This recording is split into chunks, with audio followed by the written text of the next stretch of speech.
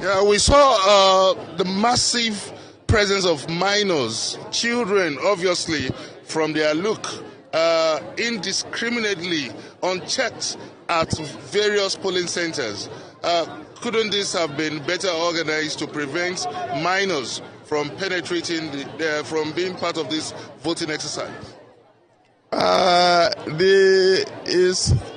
It is very difficult to determine by mere appearance who is a minor or not.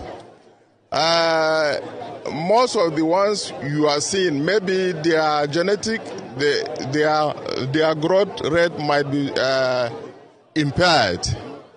So I don't know. All those that you see voting, they are those that have been approved by INEC, and I cannot change it.